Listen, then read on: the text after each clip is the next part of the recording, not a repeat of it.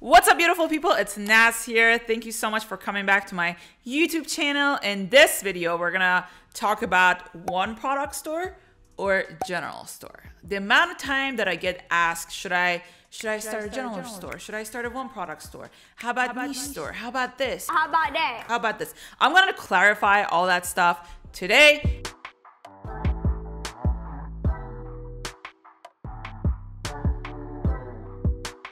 Before we get started, I'm gonna be giving away a 20-minute consultation call, to someone.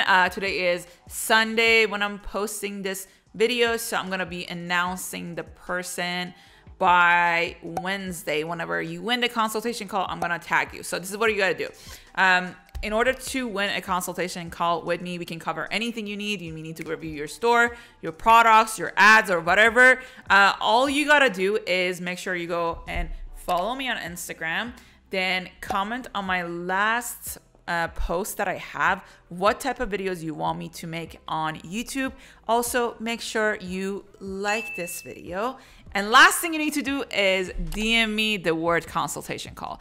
And just wait till Wednesday, and on a Wednesday, I'm gonna go ahead and tag you on a post on my story whenever you win the consultation call. Make sure you do that, and let's get into this video. First of all, just to make it clear, in this video, I'm gonna be convincing you why you should be starting a general store if you're just getting started with dropshipping. There's a lot of people reaching out to me asking me, hey, should I do a general store? But general stores are dead, or this, or this. I personally actually scale a lot of my products on general store. I recently started a niche store, not just because it's better or the conversion is better. It's just because I was bored with my general store. There's no reason. I was just bored with the general stores that I've had. So I decided I'm just going to niche store. I've done one product store again, but the reason I did it was because I was bored with my general store, not because it was not converting, not because it was not, it was profitable or any of that. And let me tell you, if you're just getting started and you don't have crazy amount of time to just build these one product store, buy domain, build one product store, buy domain, it doesn't work. The first product most likely won't work. There's all these people out there on YouTube telling you that you need to start a one product store when they don't necessarily work on a first try or a second try or a third try or any of that. Especially if you're getting started, that could be very, very frustrating. The chances are the first 20 products that you've ever tested is not going to be a winning product if you're just getting started. This is just a reality of the game. I'm here to keep it real with you guys, okay? In the beginning, you're learning. I look at all these as a learning process, You're going to learn to make better creatives. You're going to learn how to put better product pages together and all that stuff. So that can be very time consuming. And that's number one reason why I would not start with a one product store if you're just getting started with dropshipping. Here's some pros and cons that I put together about one product store and general store. I'm gonna go through them, and I'm gonna get to explaining why you should not start a one product store and why you should be starting a general store. One of the things that people talk about is that one product store, the chances of becoming a winning product is higher, and they have higher conversion rate.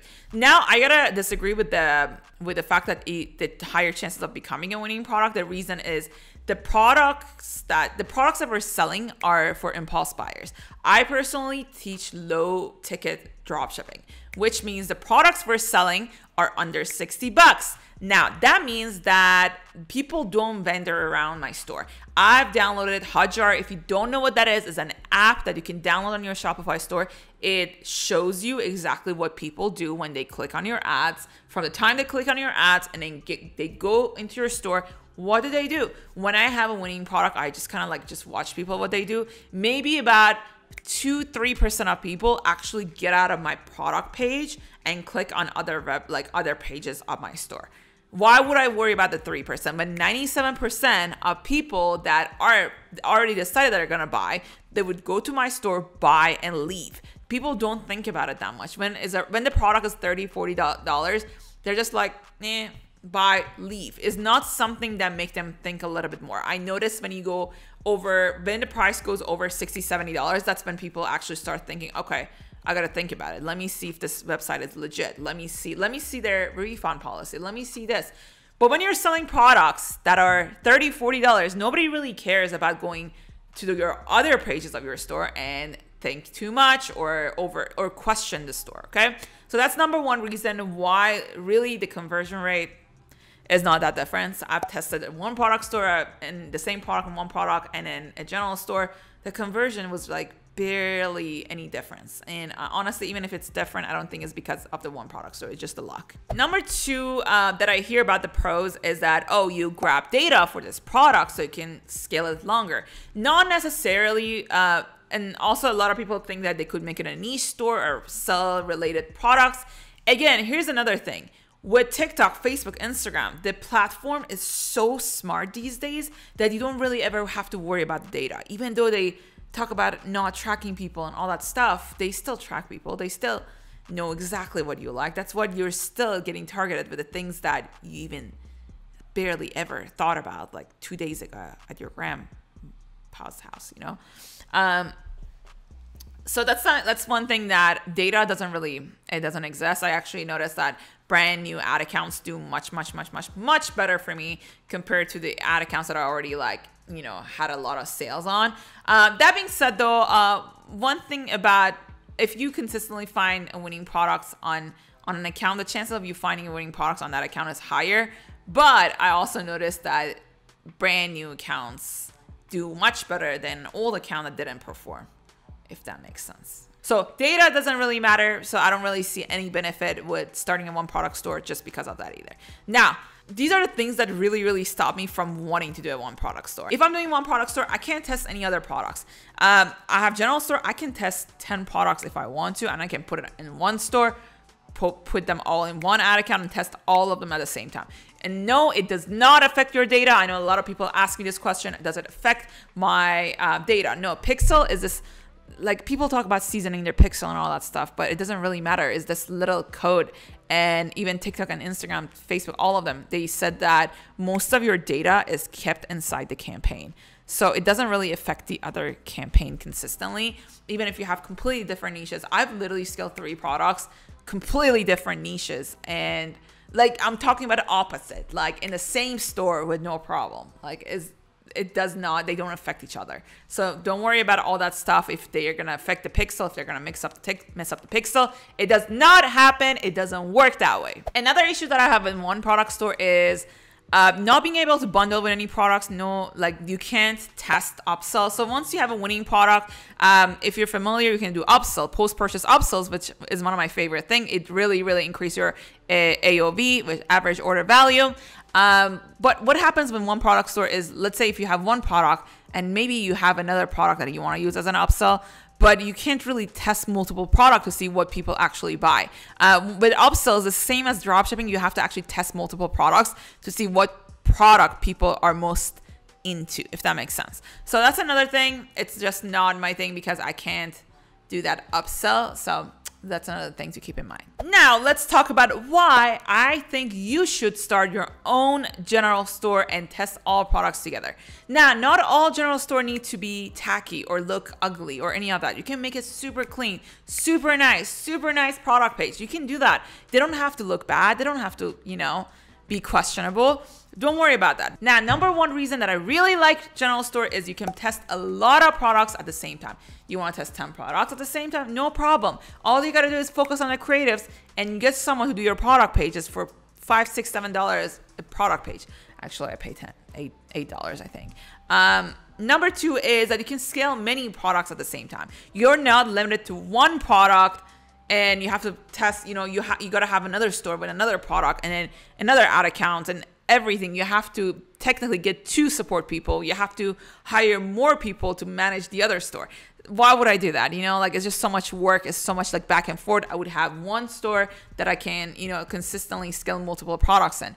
It just doesn't make sense when it comes to dropshipping to low, you know, ticket dropshipping. With high ticket, I kind of understand because people now question more. So it's a whole different story. Another thing, not only that you can scale a lot of products together, is higher AOV, because now you can bundle a product with other products. So what I like to do, not only I have my main product, I like to have better offers. So let's say if I'm selling something skin related, I like to bundle it with on a product page, I like to bundle it with a different skincare product or hair product or something, and then come up with a new price that could basically increase the AOV, which you're still paying for to get one sale, but you're selling more product to the same person, which helps you bring your profit margin a little bit higher. That's another thing on my favorite. I like to do a lot of bundling, a lot of, you know, different upsells, different kind of things that I can advertise to the same person. We do SMS bump, which again, we send out this like different kind of like offers of the same niche to the same person. Just to, you know, these are the things that we do.